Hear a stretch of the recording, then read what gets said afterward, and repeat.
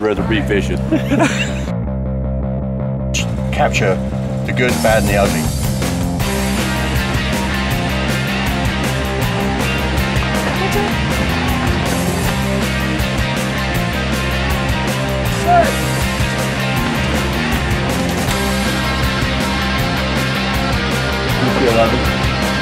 That's the one I've won everything with.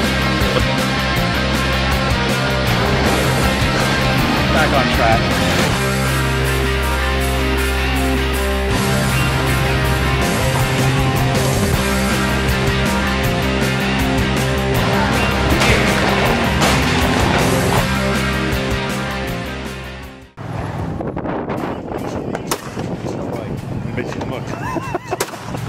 Well, kind of, yeah. We had, after seeing some of these guys doing their, videoing the shoots and their squads and, videoing some of the places they go and on their iPhones, I sat and watched, I like watching documentaries, especially about the old surfers back in the day. John Minnis, I know John Minnis pretty well, and he did that film for Tuesday, and it was kind of talking to him and hearing about all that whole surfing culture back in the day, and then watching the movies and some of these documentaries that they actually made themselves. Like all the pro surfers that circuit, they're all pretty good friends. They'd all hang out in the houses in Hawaii before they went to these tournaments, and they'd be crashing on the floor on couches wherever, and they'd all just grab their shit and get in a car and go and surf for the day. I thought that's pretty cool how just one of the guys happens to have an old style video camera and just go around and capture the good, bad and the ugly. And I'm like, we have a lot of good, bad and the ugly in shooting. And most of the better shooters get on pretty well. We're all friends and kind of hang out together. Maybe not all the time, but at times when we go to these different tournaments, especially the bigger tournaments, we're so spread out during the day, but typically in the evenings we'll get together and kind of hang out. So I thought we should document some of this stuff, or try to do it unscripted, unedited, just film ourselves being ourselves. And then I kind of, spoke to Rollins about it, because, Rollins has been talking about doing different things through social media for a while. And I thought, we should, do something along the lines of some of the documentaries that I've watched. But it's hard to video yourself. He's good at it. He's an exhibitionist. I bet he stands and probably plays air guitar in front of the mirror. That's the type of thing he probably does naked, air guitar naked in the mirror. That's not a visual I want to kind of keep in my head, but he's a bit of an exhibitionist. So Rollins likes to, he's got video cameras of himself. He's got one up here in his golf cart. He's got one up there. He's got one for the back of his head. He's got video cameras everywhere. I feel sorry for poor Kemmel for lots of reasons, actually. Hi everyone, Gary Fitzgerald here. Have you ever been injured by a personal insult from me on Facebook? Have my targets hurt your ego? Have my insults or the reality of your, well, let's say lackluster performance, hurt your inner child? Well, here at Gary Fitzgerald's FLC Recuperation Center, that we are building here at the FLC in Whitehall, Illinois, we can help you overcome the hardships you may have felt at my unkind words on the social media. Please enter the new wing of the Testicular Fortitude Center. Over here will be our new state-of-the-art help you grow your balls back and find yourself and stop being such a bitch. Because here at FLC, we care. I think there's a lot of people in the shooting world that don't realise, or not shooting world, but there's a lot of shooters out there that don't realise a lot of the better shooters are good friends. And I think it'd be kind of cool for them to see insight of what we do after we let the shoot, and that we all get on, we all give each other shit, we all root for each other, on and off. And I think that's what helps promote the actual sport of what we do too. Just so people get to know, hey look, these guys have fun when they do it. They are serious, but they also have fun. I'm excited to see the Brad and Michelle video if that actually, if they both turned out that would be exciting. But if we do this right, I think it's a good opportunity to really give the general populace an idea of the shooting world, what we do, and also give our sponsors an idea of not just who we are on a professional level, but also who we are on a level that they may not get to see other than when they see us at shoots. So anyway, this is the last day of the Gator Cup. this is the last rotation just about to start, and we have run to time every day. Actually, every event apart from one hiccup yesterday on the red when we had 3 machines go down pretty much back to back, and one of them had to be up a tower. We've run, and they caught up by the next rotation. Great. So it's a fantastic crew at Quail Creek. Everything was laid out good. Blue course was substantially harder than the red course, but that's kind of what we wanted. It's nice to have a tournament where you can go to one course and shoot good and put a big score in, and then the other tournament, you know, you've got to keep your act together because it's going to bite you in the butt if you don't, and vice versa. You can have a bad day, come out here and shoot a mediocre score, and go on the red and shoot a really good score, and you come back up the back up the scoreboard. So everything's run well, I think. I think the targets on here have been challenging but fair. You can see them all, apart from, you know, Zach was crying about one orange target going into the grey. But, you know, you shoot pillar lenses, you shoot with shit lenses, you're going to shoot shit scores, unfortunately. 88 on the day he shot it was a shit score. But, you know what, we all know Zach's a he acts like a talks like a shoots like a you can't, I mean, it goes part of the course with Zach. So anyway, we just ignore what Zach says most of the time anyway, so. Oh! Awesome score, bud. You're the man. Yeah, he gave me some dippers still there. Which gun do you think I should shoot, Malcolm? No, what gun should I shoot? I don't think you need to see your card, do you? That one. You don't need to see your card, do you, Zach? I'll take a look at it. There you go, you got one little hole. Yep. That was a missable bird. That bird Yeah, right really there good. did it. What's up? How'd you do today? Shot better. Shot better. Missed one on the red. Using what gun? DT11. That's the one I've won everything with. Yes, sir. But I like to play with my other guns. They get lonely. People think I'm crazy, but they're so similar. But I do shoot this one good. Probably because I have like 100,000 more rounds through it than any other gun. So, the missable bird. Tell me. What Oh, it got was you. a tower back here on 11 or 12. Big high tower coming from behind you, and obviously here at Quail Creek you got all these roofs. And it's just a weird line, just coming out of there fast and real easy to miss. Missable target, you can't get mad at those. Got all the rest of them now? Yep. He said 75. All of them. She's one buyer. Hey, good shooting, Zach. Thank you. You look good today. Yeah, so there's a lot of rabbits. They must have had the target company must have had a discount on rabbits because there's rabbits everywhere here. When they throw a rabbit in the air, it really tricks you because your brain thinks what a regular target's doing, but rabbits are usually a lot slower. And so you just shoot in front of them all the time. It's impossible to back up. And sure enough, I had problems with rabbits in the air over there. And actually, I dropped several targets on one station, which is not a good trend at a tournament like this. You know, drop one here, one there kind of thing. I dove in and grabbed a few misses with both hands. I left a pile of rabbits if anybody's hungry. Really cool. Coverage ready. I'm gonna throw my gun in the woods and drive.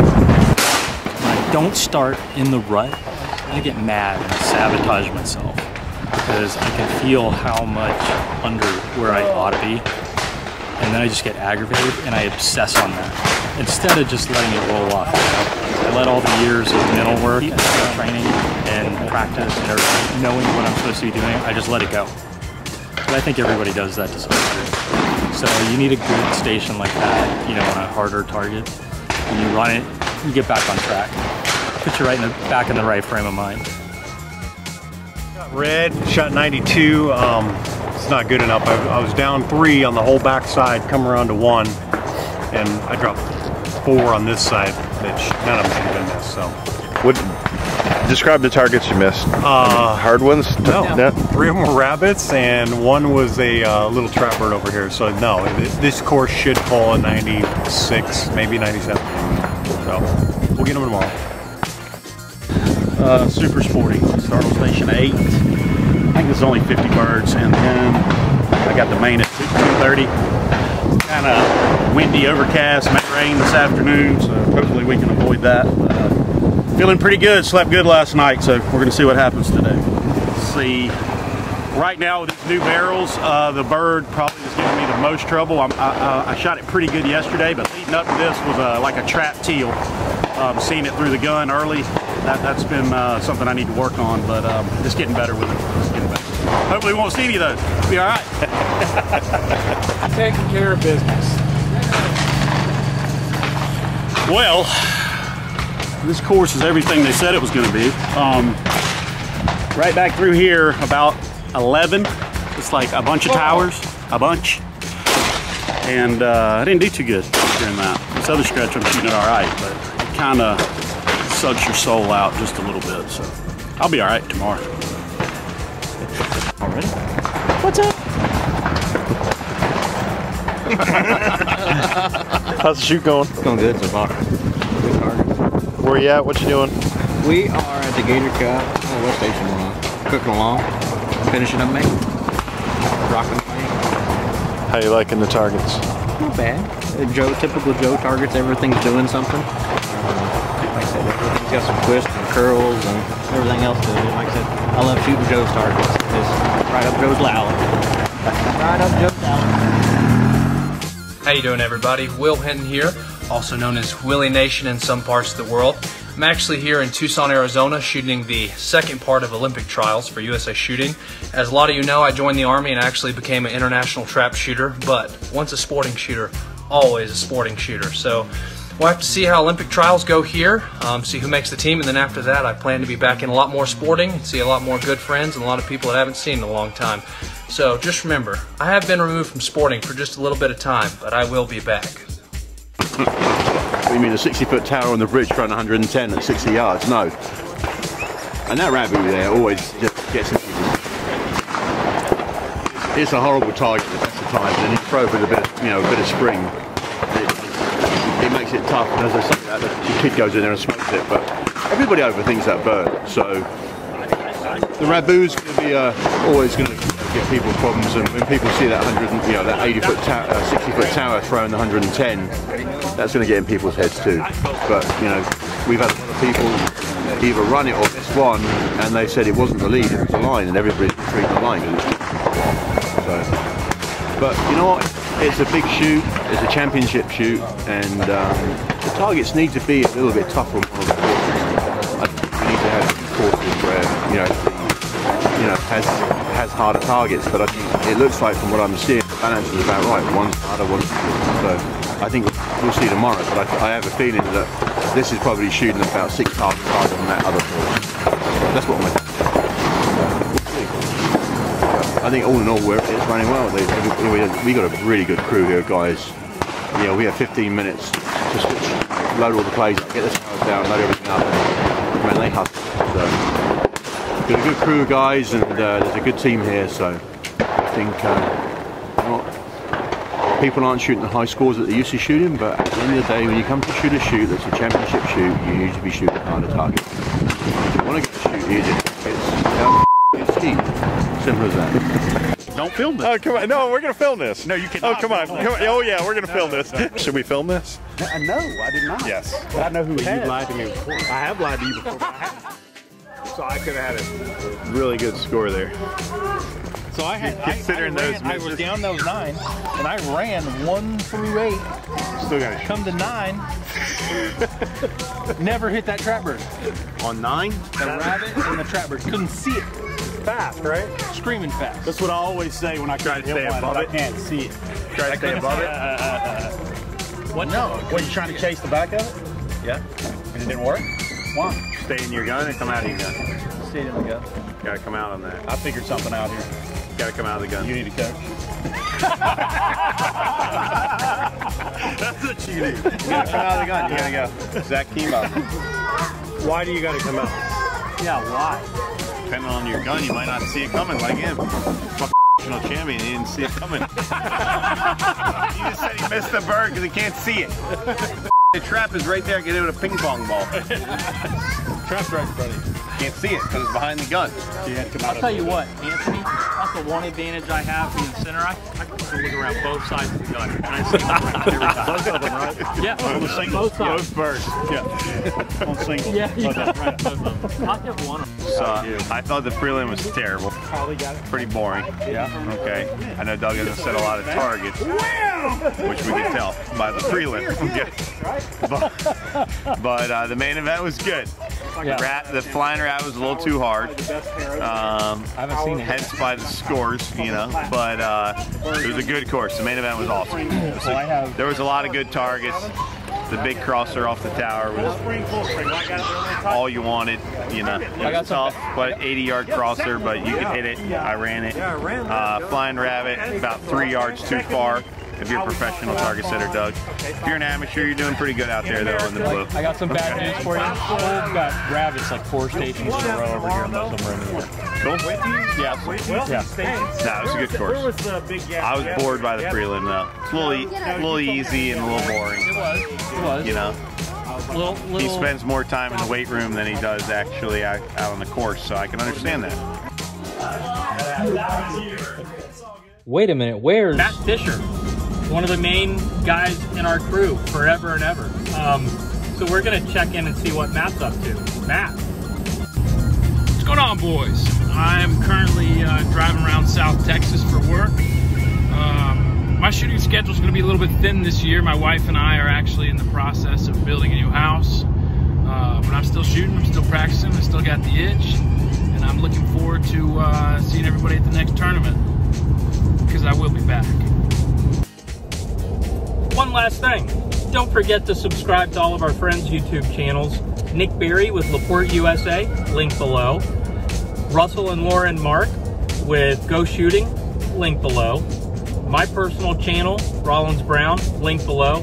And last but not least, Behind the Break, link below. Thanks guys, catch you next time.